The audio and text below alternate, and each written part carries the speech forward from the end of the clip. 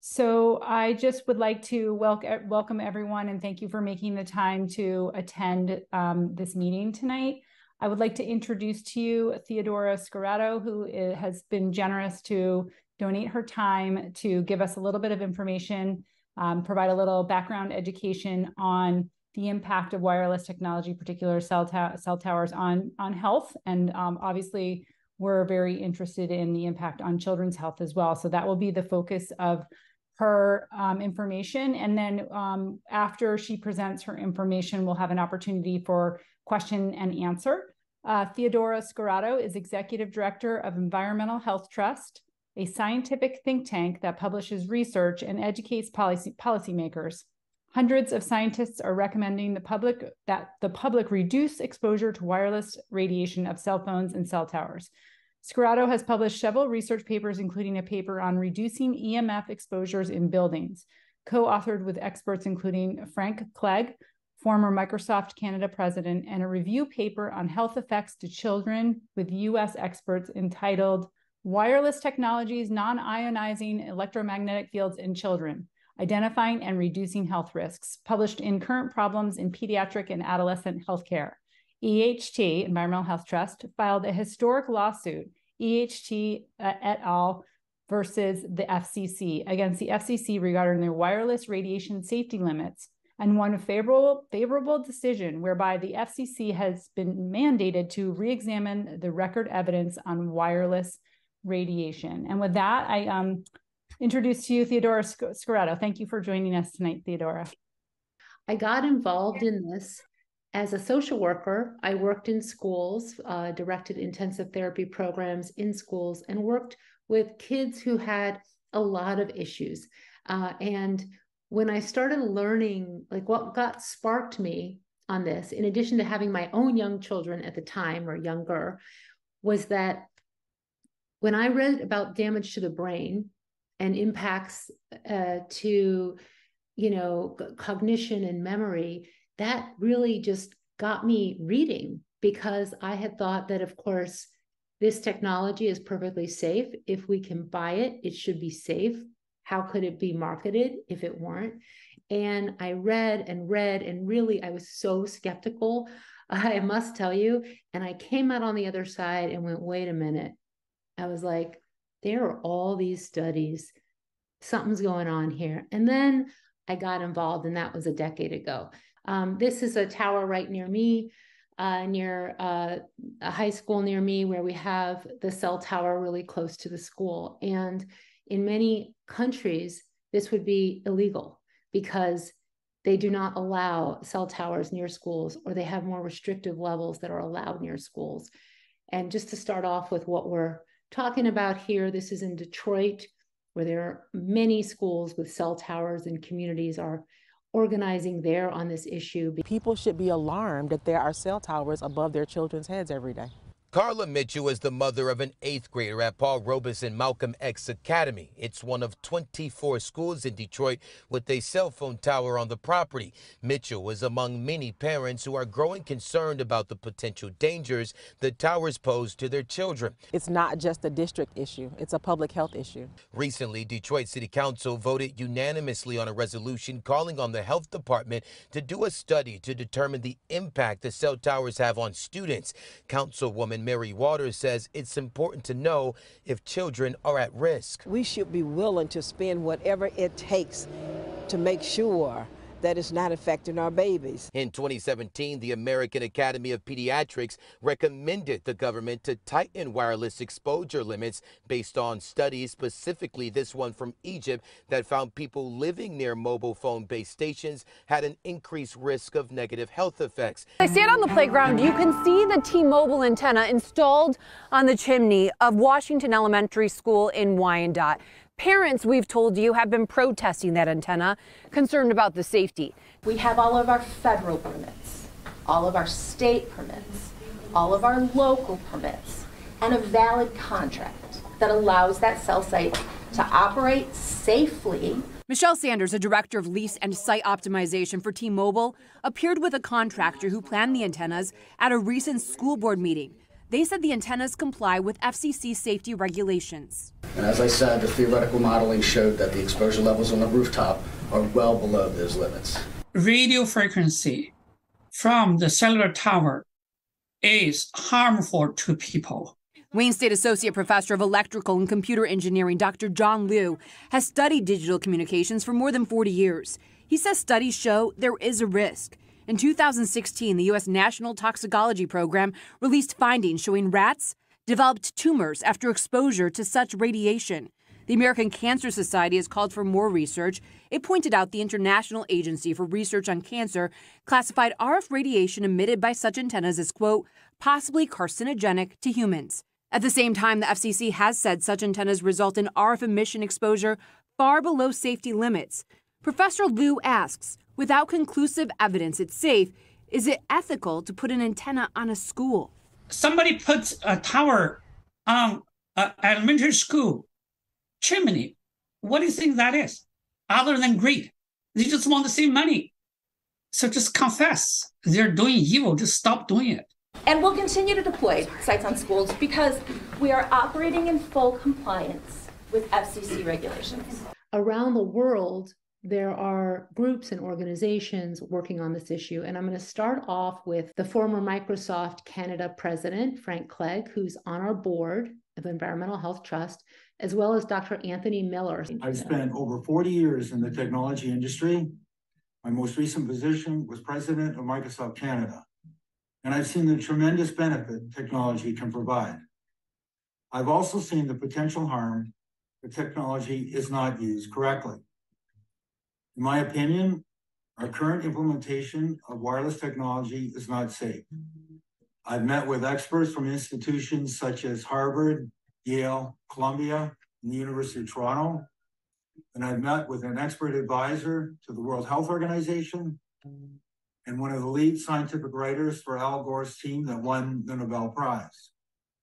Over 250 scientists from 40 countries signed a formal appeal to the World Health Organization and the United Nations member states expressing their concern over the harmful effects of wireless technology, and added an additional appeal for the effects of 5G, especially the effects on children. Hundreds of peer-reviewed scientific papers have been published demonstrating harm to humans and the environment. This evidence includes increase in cancer, sperm damage, reproductive harms, memory and learning deficits, especially in children, and damage to our DNA, nervous systems, and the cells in our bodies. The combined evidence, in my view, is that there is now sufficient evidence that radio frequency radiation is carcinogenic to humans. That's IARC category 1, and you can't ignore that. And the implications of this, we have to be cautious. Radio frequency radiation is now ubiquitous. We're probably exposed to it in this room, even though we do not want to be. And we know that although the risk per individual is low, the radiation is widely distributed. I was astounded when I went up one of your peaks to find a cell tower at the top of the tram. My goodness, what are they doing to people? And when we continue doing this, this could result in major public health problems. So that was a video from 2017 when we had a conference bringing together experts, and Dr. Miller was there presenting on their new determination at that time that the science clearly indicated that wireless radiation was a human carcinogen. The WHO classified it, the International Agency for Research on Cancer, back in 2011 as a possible carcinogen.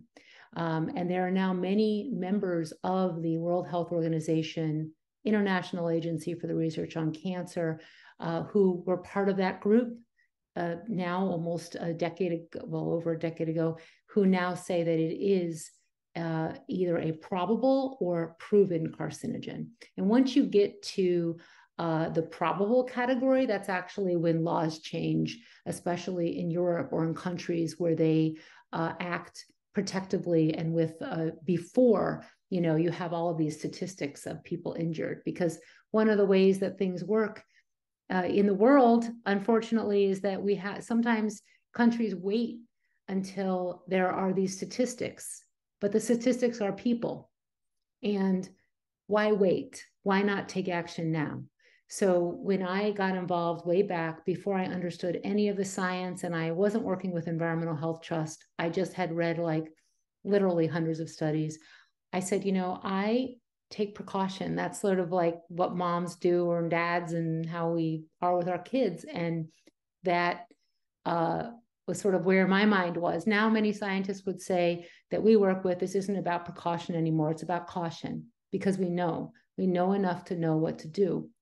Now, there are many communities, and I have a list here, where they have setbacks for wireless antennas from schools, be they the tall towers like you see there, be they the shorter small cells, and there's setbacks of from 250 to 1,500 feet, or preferred placement, where, because depending on where you live, there might be laws that stop you from being able to have actual setbacks, and you need to have preferred placements, or look here first, like before you put it near a school, before you put it near a home, put it farther away as a more responsible position. And if you look at our limit of what we're allowed to be exposed to in the United States compared to many other countries, you can see that we are we allow, if you look over here, you have the US, Japan, and actually several other countries have a very high level of what is allowed. Like, how much can we be exposed to of cell tower radiation? What's floating around in the air? And oops, let me just unplug this, I'm sorry. And many countries like Switzerland, Italy, Russia, China, India actually have much more, and actually several European countries have more restrictive limits, 10 to 100 times more restrictive than the United States. So a lot of times when a cell tower is proposed, the company will say, look, it's just 1% of what FCC allows. This is so low, or even 0.05%. But actually, those levels would not be allowed, depending on the frequency, in some countries, or would be like at the top of their level of what's allowed. So this is because in the United States, we have limits that are from 1996 and haven't changed since. And they're actually based on studies that are from pre-1983, and they're not even based on long-term exposure, which I'll talk a little bit more about. So, and also to put some perspective in terms of what other communities are doing, the Los Angeles, California Public School District, several years ago, actually, they came out with their recommended limits. Well, first of all, they banned cell towers near schools, on schools, and they also have a resolution about near schools, in addition to on the school property. But they also recommended a threshold 10,000 times lower than the FCC standard. And they state it is believed a more conservative level is necessary to protect children who represent a potentially vulnerable and sensitive population. So that's some perspective. So when we hear, don't worry, that cell tower, the radiation is 1% or 0.5%, it's like, that doesn't compare to where experts, and that was based on studies, and many experts have said there could be harmful effects. So our standards are from 1996. They were not designed to address or protect against biological impacts. They weren't designed to protect against effects after long-term exposure, like cancer, impacts to the brain, neurological impacts, reproductive impacts, or impacts to the immune system. They certainly did not include any data on current technology because it didn't exist in 1996 for them to know. I mean, and here we are nearly 30 years later, and we have the same limits that were set way back. They also didn't have any understanding at that time of children's vulnerability to this radiation. So the FCC a few years ago in 2019, they said that they didn't need to change these limits, that they had this big record before them. They'd asked the question, should we change them? And they made a decision, no, we don't need to change them. And that's when we filed a lawsuit against the FCC, because stating that they had not adequately looked at the record, the full record before them. And we got a favorable decision in that, and we had over 10,000 pages of evidence that we'd submitted. It was the U.S. Court of Appeals for the D.C. Circuit. They ruled that the FCC's decision not to update its limits was arbitrary and capricious because they had ignored in their decision, they hadn't showed proper review of everything that they had been sent. Specifically, they had ignored the issue of long-term exposure, of children's vulnerability, people who'd been injured. There were over 200 statements and testimonies by people talking about how they had, or their family members had been injured by wireless radiation. There was a woman whose son was in California college. It was up on the top floor and there was a cell tower. So it was a line of sight to the tower, and he developed brain tumor. And then actually more people who were in that area who were working there also developed cancer. And they actually ended up shutting down the entire top floor of that building because of that. Not admitting that it was the cell tower, but they did stop people from working there. So also they'd ignored impacts to the developing brain, reproduction, and a complete failure to address environmental effects, which I'm not going to focus on, but is a really important issue, which is impacts to birds, bees, trees, wildlife. Glad to share more about that another time. Just to tell you a few of the school boards and communities that have restrictions, in addition to Los Angeles, is the Palo Alto, California Unified School District. They have a resolution on a setback for towers. In Oregon, Vancouver School Board, Greenbelt, Maryland, where I lived, they actually ended up having a resolution against cell towers on schools. And that was after something similar to, I think, what's happening in your community, where a developer had gotten all of the schools in the county to be potential cell tower sites that they could market. And thankfully, there was a city council member who actually took all the elementary schools off at some point after people found out about it. But then we had the middle and high schools. A lot happened. I can talk about that later. But what ended up happening was when parents really understood what was happening and that their voices weren't being heard and that there wasn't a lot of transparency in the process, they ended up stopping the relationship between the developer and the county. It ended and they did not renew it and actually issued letters about the lack of transparency. I can talk a little about the science, and I'm going to not talk too much because I could talk for the next few hours about it, but just to give you some summary of some of the studies. The American Academy of Pediatrics, if you go to their page on electromagnetic fields, they talk about, this is from their website. I just put a clip about an Egyptian study that confirmed concerns that living nearby mobile phone base stations increase the risk for developing headaches, memory problems, dizziness, depression, sleep problems.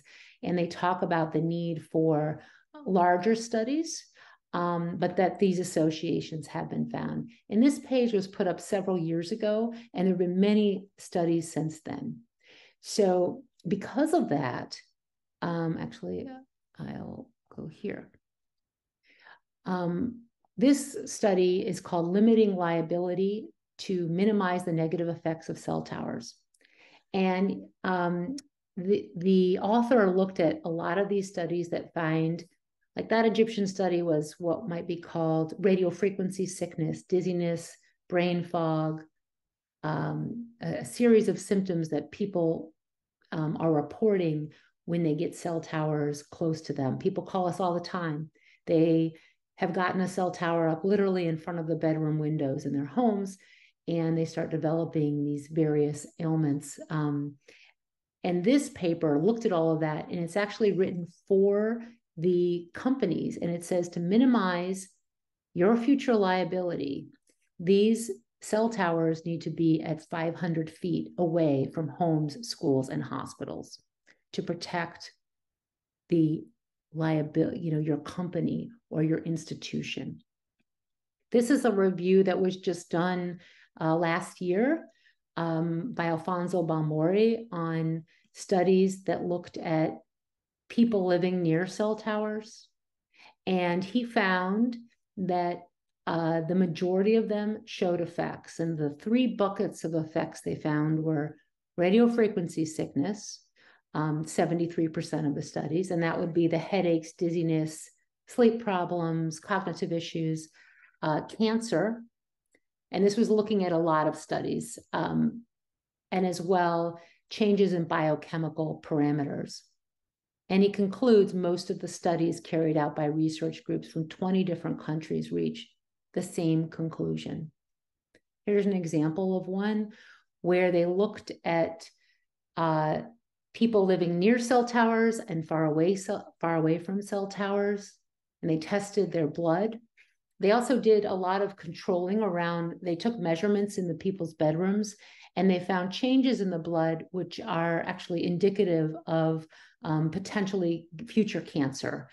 And then there's the European Parliament, which came out with a 2021 report looking at 5G. Now, 5G is going to be all the frequencies we have in use now and actually higher frequencies. I don't know what your particular towers will have, but what I do know is that whatever there is can change. And once it goes up, whenever a tower goes up, the changing out the antennas happens generally with very little community input. So you might have a certain set of frequencies that goes in, and then once that's allowed to get the changes in the equipment, generally they just apply and get it done. There's no like community meeting. So the conclusion of the European Parliament on the frequencies that we have now, the low range, low bands that are commonly in use for radio frequencies, were that they're probably carcinogenic for humans. And this was a study service review of studies. And they also looked at effects related to reproduction and fertility and the development, prenatal exposure, the development of embryos, fetuses, and newborns. This is Kent Chamberlain. I was going to play a little video of him talking. He is the past chair of the Department of Electrical and Computer Engineering at the University of New Hampshire. And he also was on the New York State Commission on 5G Health Effects, which looked at this issue and recommended a setback of over 1,000 feet, 1,600 feet for cell towers from schools and homes. The commission met for a year studying this issue and then came up with over a dozen recommendations, and that was one of them related to this issue of wireless radiation. Frankly, I got to say that when we started this study, when I was asked to join the commission, I didn't think there was any harm from low-level wireless radiation. I was told maybe you shouldn't have your phone right next to your head, but besides that, the conventional wisdom in our discipline was that this low-level radiation was pretty much harmless. So that was the long-held conventional wisdom. So I would like to summarize the last 2 bullets on this slide. And the first is that there are many publications in high-quality journals that show harm from wireless radiation exposure. The second is that such publications are not in the minority. They are in the majority. We're moving along and talking about the major harm-causing effects of wireless radiation, and that is oxidative stress. So I'll say a few words about it. That stress can lead to the creation of free radicals, and I'm assuming most of you have heard about free radicals. Studies show that cell mitochondria are affected by even low-level radiation exposure, and that causes free radicals to form during the production of ATP. Don't mean to get too nerdy on you, but I wanted to show that there is a known mechanism for causing problems. You may know that free radicals lead to chronic illnesses, such as the ones shown on the slide, such as Alzheimer's disease and diabetes. And you know that these illnesses have increased significantly since the rollout of wireless communications in the United States. Now, I'll be saying more about that later, but I've put in hyperlinks to the diseases so you can look at some of the peer-reviewed articles and the ones that describe the association between those diseases and wireless radiation exposure. There are thousands of articles, and we looked at hundreds of them in the commission, but I'm only able to do a little bit of linking on this slide here. If you want to know more about some of this, I have a listing of 38 epidemiological studies that show what happens to people who live near cell towers. And the vast majority of those studies show adverse health effects. You don't want to live near a cell tower. And the second link, which I'd recommend, describes the rationale used by the New Hampshire Commission to come up with that 500-meter setback. We did it a couple of different ways, but we came up with a strong rationale for why you should set back new towers. There are experts all across the country and world who are working on this. And if you want to hear more from Kent Chamberlain or Frank Clegg or any of the other experts, you can go to our YouTube channel at Environmental Health Trust, because that's from a talk that he presented, and that's online. All of these are online to watch. The commission report is online. 23 years ago, T-Mobile commissioned a report on this issue. And the authors recommended an exposure limit 1,000 times lower than FCC's limit. And that was a long time ago, before we even have all the studies that we have now. I know scientifically that putting up these cell phone towers is safe. But the International Association of Firefighters disagrees. They began opposing cell towers on fire stations after firefighters complained of health problems. These firefighters developed symptoms. Dr. Gunnar Heuser conducted a pilot study on firefighters at a station with cell towers. And the symptoms included problem with memory, problem with intermittent confusion, problem with weakness. Heuser says their brain scans suggest even low-level RF can cause cell damage, and he worries about more vulnerable groups like kids. So we found abnormal brain function in all of the firefighters we examined. So, following lobbying by firefighters, Cork and his co-author exempted fire stations from their bill, making them one place cell companies couldn't put a tower. This is the first piece of legislation that I think anyone's aware of where somebody got an exemption because they were concerned about health. Did they tell you at all about the study? All I know is that when the firefighters ask, you know, I do what they ask me to do. Because they're strong lobbyists? Yes. So if, say, school teachers and parents had a strong lobby and they asked you to pass something that would prevent these from going up in your schools, would you do that? If I couldn't get the votes any other way. Firefighter and cancer survivor Tony Stefani notes, it's not only firefighters, it's the people that live in the general vicinity of these towers. Current regulations don't take into account continuous low-level exposure from these small cells 24 hours a day. This is an example of a cell tower going up in New York City. These are these big, gigantic towers, and there are many community boards opposed to these facilities going up, because they're literally 10 feet from home. So you've got your window and you've got this 10 feet away. And this, by the way, is a picture from when I was in San Francisco, and I looked out my window. I have a meter. I can measure the radiation. And I looked outside, and because my meter was so high, and here it was, this cell antenna right outside. There is no compliant or enforcement program for cell towers, for 5G, for 4G, for big towers in the United States.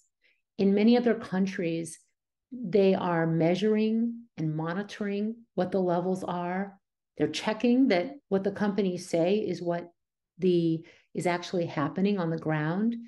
But there are not any kind of programs like that in the US. So if you lived in France and you wanted to know what's the radiation level outside my home right now, you wonder, that's like a good question. Like I want to know, right? You'd go to your mayor, and the mayor would actually either say, oh, we did that reading, let me give it to you, or they would order a reading and you would get that reading and know what it was. But in the US, we don't have any such transparency programs. It's complete, it's like virtually unregulated in terms of the biological effects. We don't have monitoring or measuring or any of that. In fact, we operate on the honor system. So in the US, we ask the companies if is there compliance, and the companies say, well, yes, it is. And we have our consultants who we use all the time who are showing you that it's compliant. And there's no checking of that. There's no review. There's no, I have seen a lot of RF compliance reports by companies. They are all different. There's no standardized way that we even get them. So there's so many standardized everything, right? Like everything we do, we have to fill out the form. We have to do it this way. We have to make sure it's that way. When I worked in a school, we had to like make sure everything was according to these rules. But when it comes to cell towers, we just sort of people do it all different ways. And it's quite impressive, the different ways people do it. And we're working with actually whistleblowers right now who are documenting how egregious this is, because the levels being put forward are not necessarily accurate. The way that measurements are being done are inadequate. And we need to do a better job on this. This is unacceptable. So, and just as a comparison, in many other countries, France, Switzerland, even in India, where, my gosh, they found 300 towers to be non-compliant because they do checking. They check a certain percentage of all their facilities every year to make sure that they are actually what the companies say. But in the US, we don't do that at all. So when I was 10 years ago, I thought, oh, come on now. I'm sure the FDA or the EPA or all these federal agencies, they're on this like a hotcake. Let me find out what they have to say. And I found when I contacted them that there were no answers. They didn't have answers. And this is a quote from a recent letter, actually to a mother, not me, who had an antenna outside her home, where the FDA clarified they do not regulate cell towers. They have no studies or information on cell towers in response to her questions. And they just don't. The National Cancer Institute has not done a research review to make a determination. They've done no evaluation of FCC limits. They specifically say what's on our website is not a research evaluation, and it's not applicable to the levels. So, and it actually isn't applicable to towers at all. And when I wrote the EPA, and I've had many, many letters back and forth with the EPA, but these were part of our lawsuit, actually. And I said, well, are you studying this? Or, what's the deal with, well, I didn't say it like that, but I said, what studies have you done on children? What have you done on immune system? What have you done on reproductive, et cetera? And they said that their last review was in 1984. And they don't have a mandate on it, and they haven't done any research on it, and they don't have any funded activities. And sort of the story is that once upon a time, the EPA was working on this issue, and then they were defunded. And there has been no work on this issue in the United States, except for an NIH study that found cancer since the defunding of the EPA. It was defunded, the EPA was setting limits, and they were literally defunded from setting limits. So we have no systematic review of all of the science.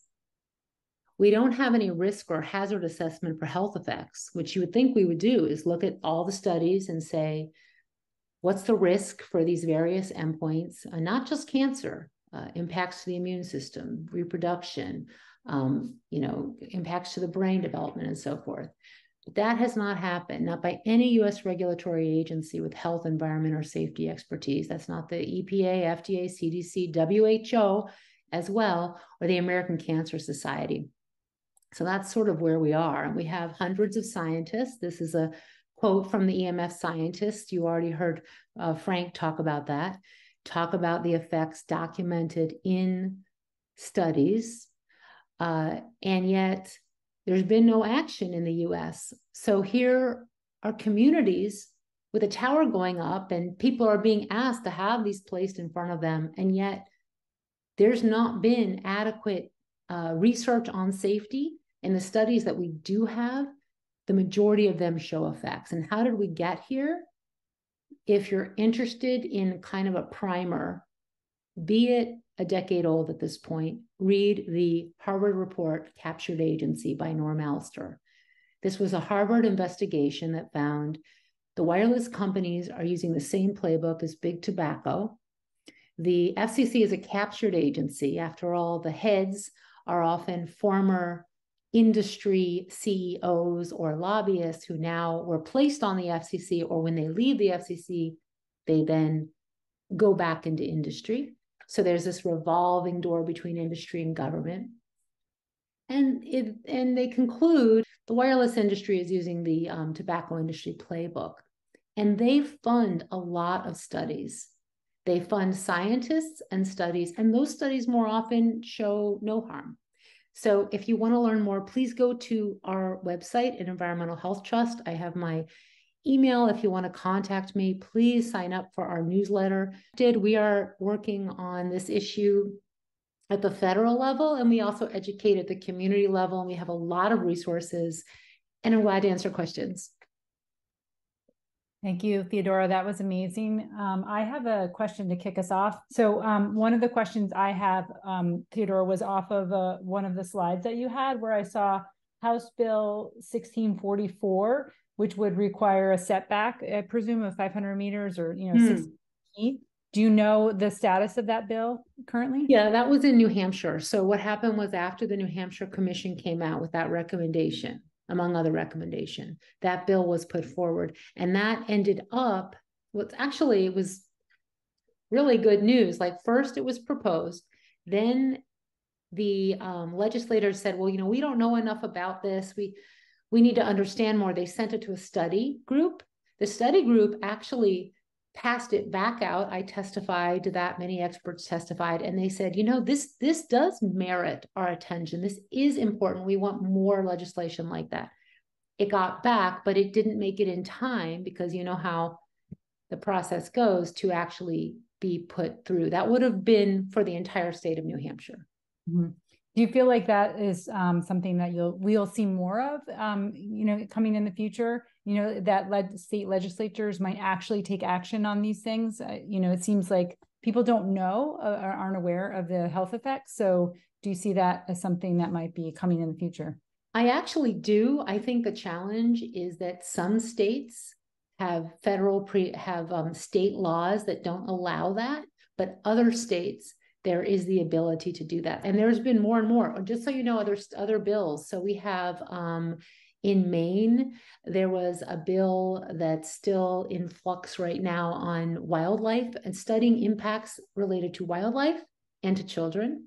And then we have another set of bills in Massachusetts. I would just like to present LD 697, which tasks the University of Maine with investigating the effects of so-called 5G technology on bird, bee, and insect populations and long-term effects on children.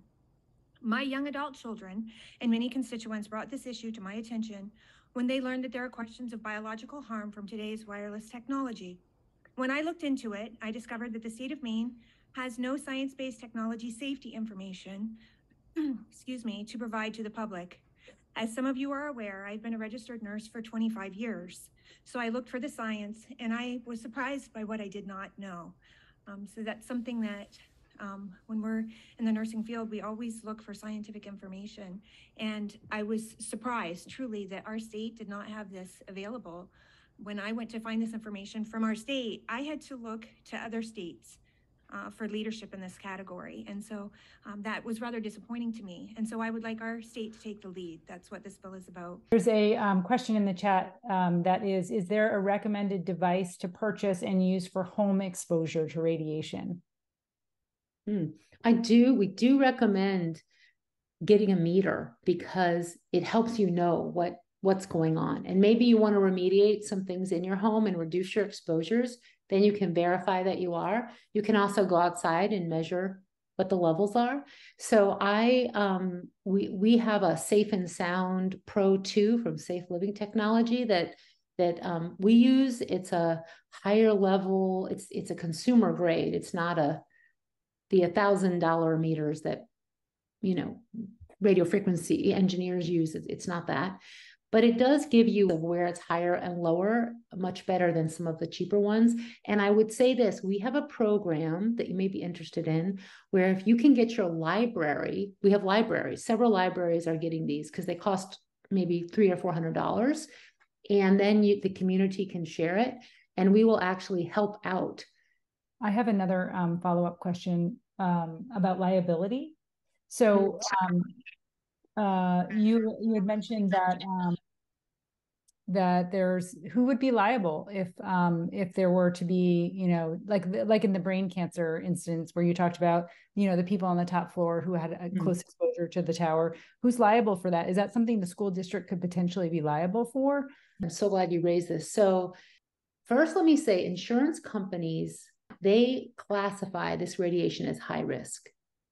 Because they even compare it to asbestos because of the long latency in which you can see effects. And so they do not insure companies for the health damages from their products. Wireless companies cannot get insurance to cover if people started suing. They said, we're not, too high risk. That says a lot there. What I always say is, if that's too high for the shareholders, if the insurance companies won't cover it, why are we? Because who's going to bear the cost?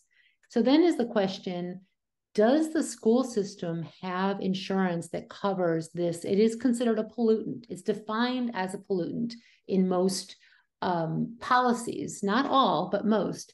And so you need to find that out. And something that communities have done is actually specifically ask if there are injuries, health damages from wireless radiation, is the school, whoever those groups that would be sued, are they covered?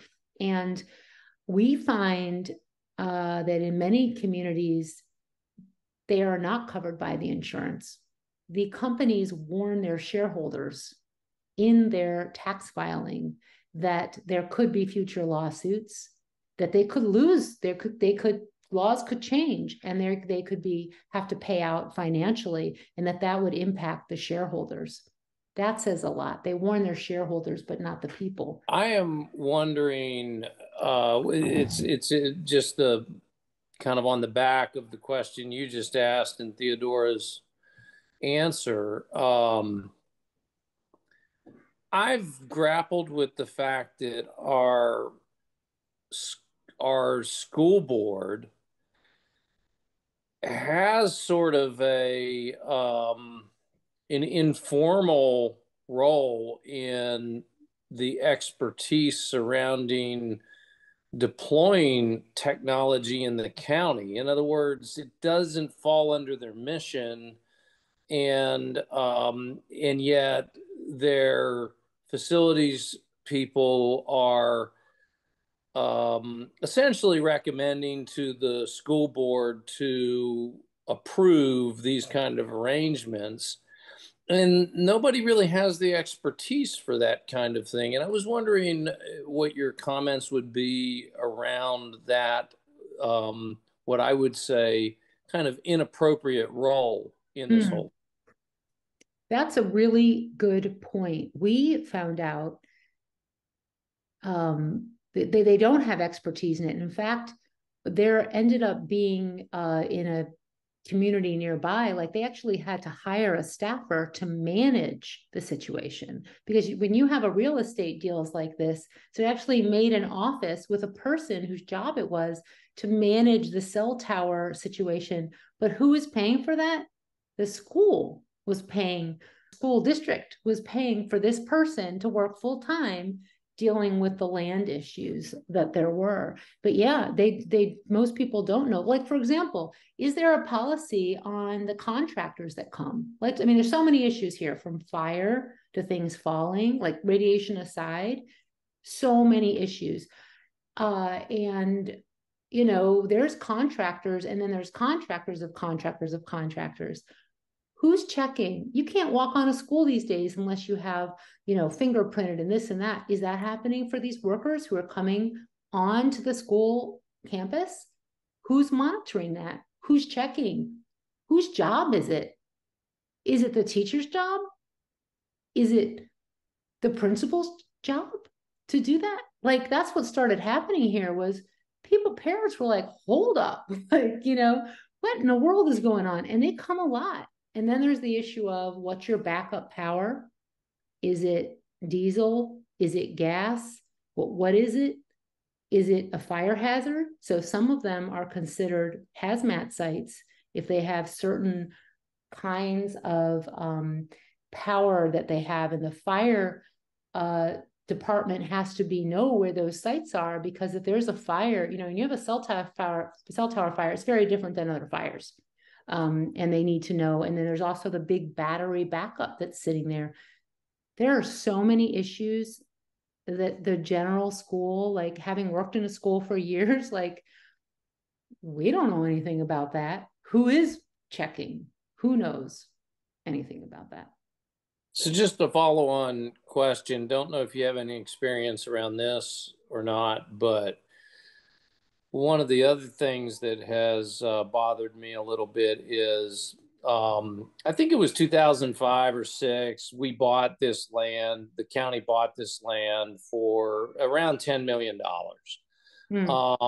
Half the land was used for the present school, and then the other half of the land was likely purchased for a future expansion. And it was all done through a bond referendum. In other words, we all paid for this $10 million land. But once they put this tower on this 25-acre plot of land, which is about half the land that they bought, so $5 million worth of land, it pretty much becomes unusable for any other purpose other than for the tower.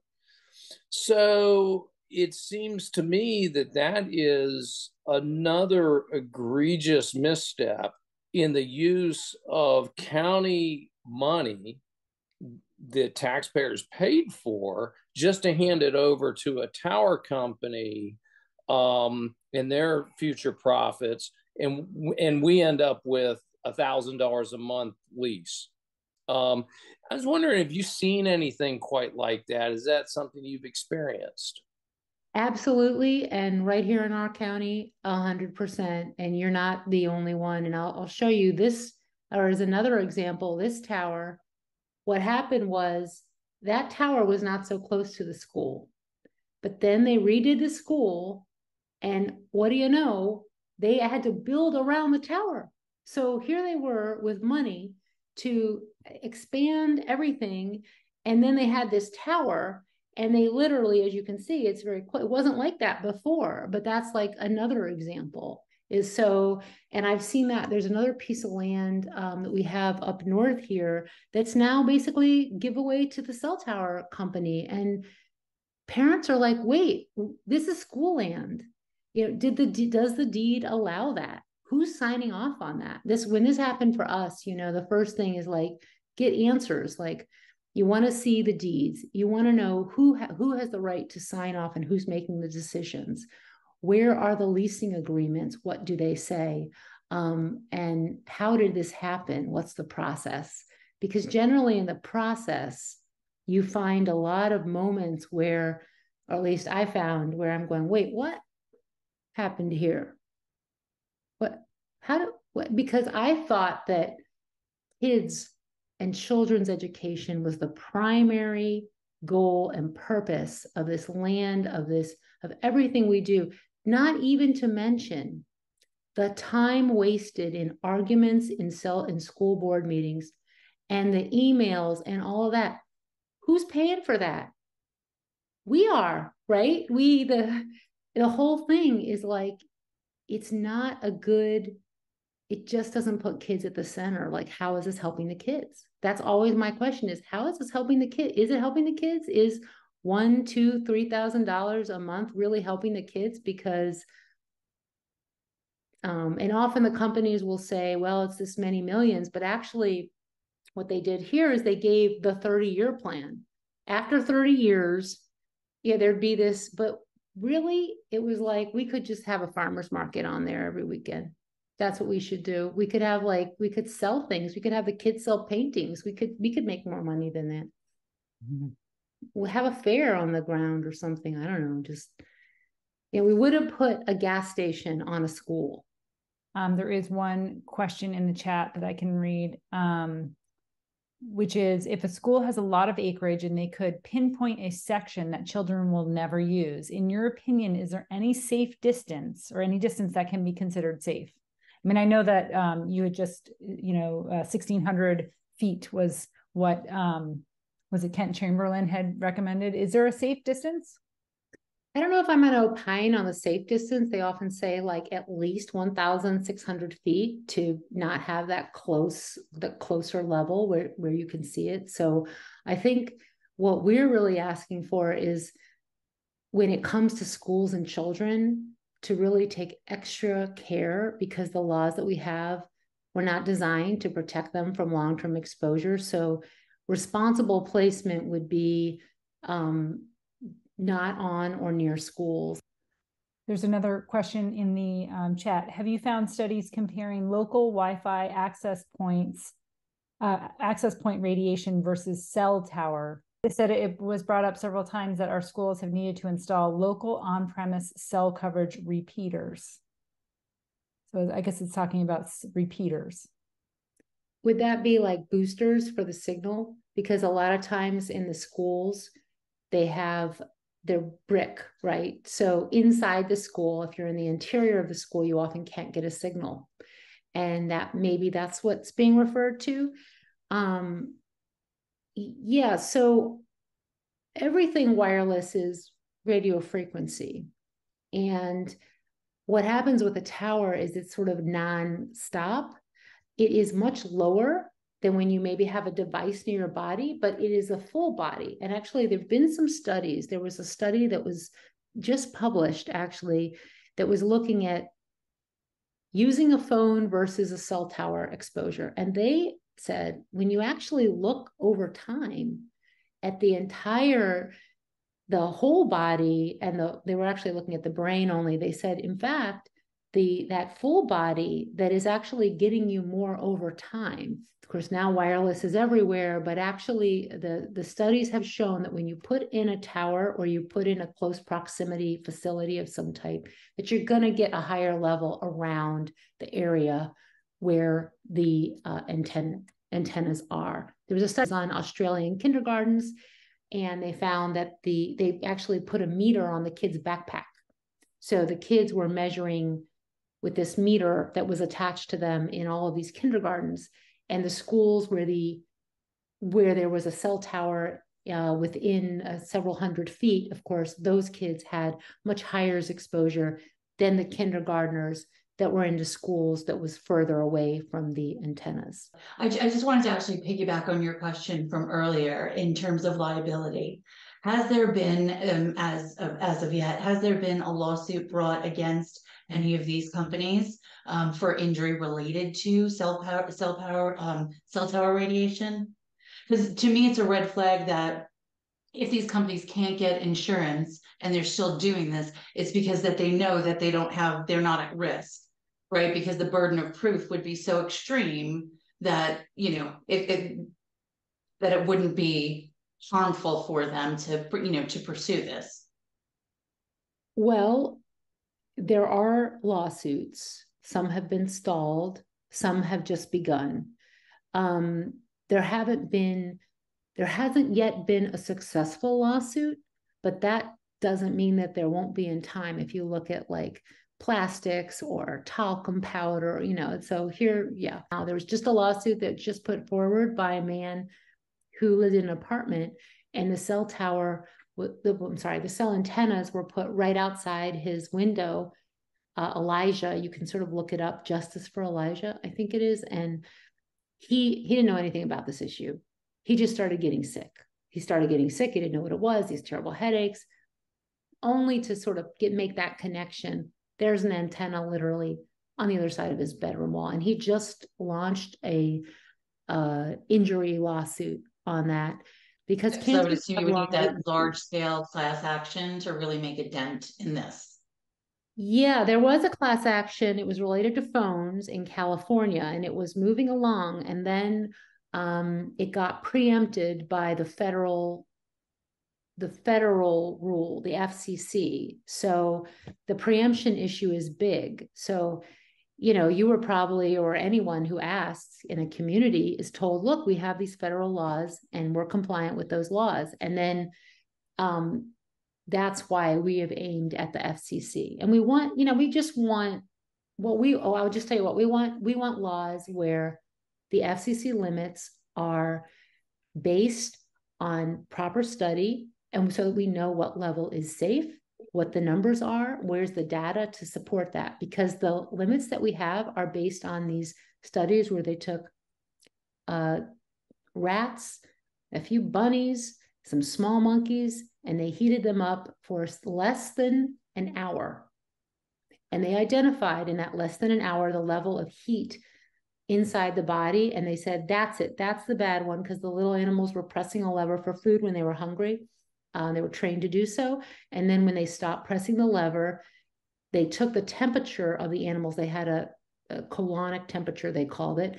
And they said, that's the level of harm. And that is literally what our limits are based on. It's not based on long-term exposures or all of these things. So, but that is what our FCC limits are. And everything is being preempted.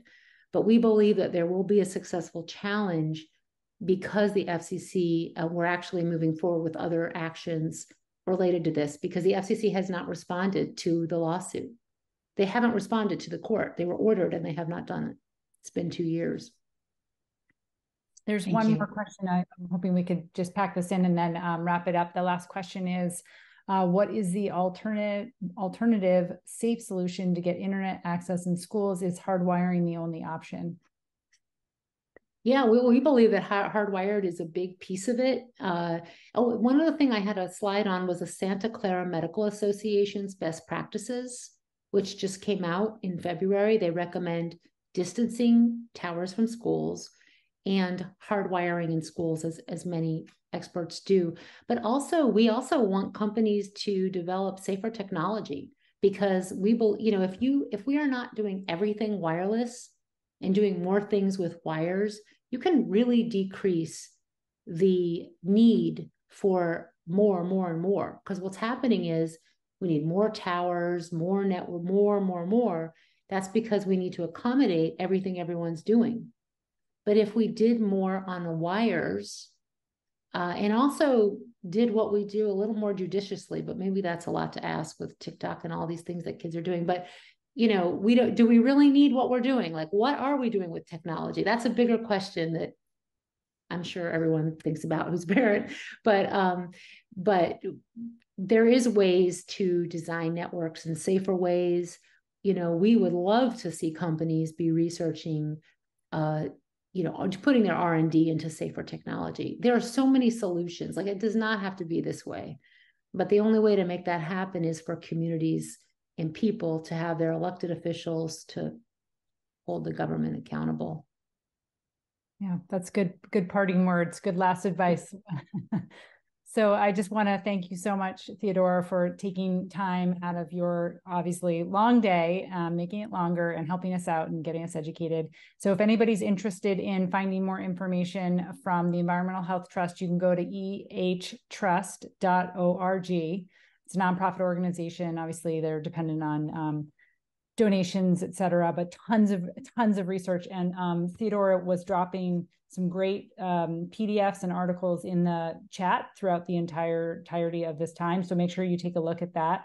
And also, I'll put some links in the Facebook group. If you're not a part of the Facebook group, then you'll miss out on that stuff that I'll be posting there. So it's Union County residents against 5G towers at our schools. I'll put some information in that Facebook group. We have a newsletter too if you want to sign up to learn more. Thank you so much for the opportunity.